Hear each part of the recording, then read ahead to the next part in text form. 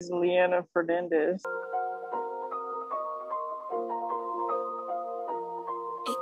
Trust I did plenty that you could never ever do. Before you start judging me, you better take a look at you. Trust I did plenty that you could never ever do. Before you start judging me, you better take a look at you. My family always taught me, be good to those who good to you. Respect should be mutual and what you... I mean, Lee, for sure.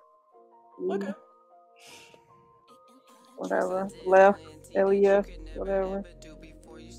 I've been writing about 3 years now. Not as long as most, but I'm getting there.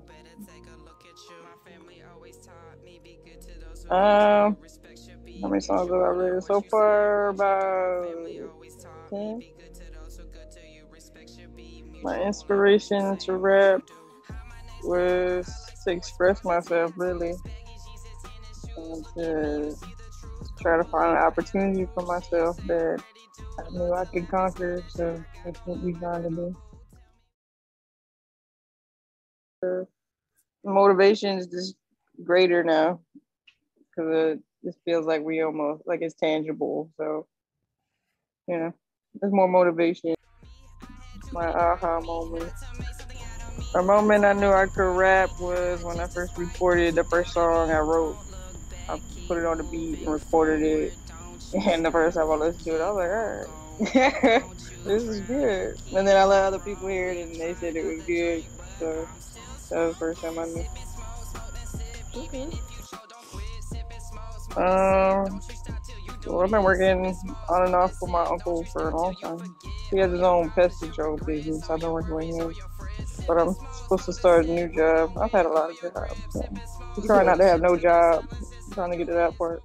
On me, I had too many die on me, not to make something out of me, not to make them proud of me, not just to spite those who doubted me. Don't look back, keep moving forward. Don't you stop, you keep on going. Don't you drown, you keep on rowing. Try not to drink, but I'm still smoking. Do I have enough time? I mean, not as much as I'd like. It'd be a lot easier if you have a lot more time. But I try to, you gotta make time. You gotta do what you gotta do. It's pretty easy for me to write. Right now, anyway, I have a lot of inspiration. You go through a lot of shit. You have a lot of things that you can talk about, that you can relate to, and other people can relate to. I like to write. So yeah, I think it comes naturally. Yeah, freestyle. I guess if I was put on the spot, I could. I never really tried, to be honest, other than messing around. But it's not really my forte. It's not something I focus on. But I guess if I had to, I would try. But sip and smoke and sip. Even if you choke, don't quit. Sip and smoke and sip. Don't you stop till you done what it is. Sip and smoke and sip. Don't you stop till you forget all your problems, your regrets, all your worries, all your frets. Sip and smoke and sip. Hold on with all your grip. Sip and smoke and sip till there's silence inside your head. Smoke and sip and smoke. Laugh at life cause it's a joke. Smoke and sip and smoke. Laugh at life cause it's...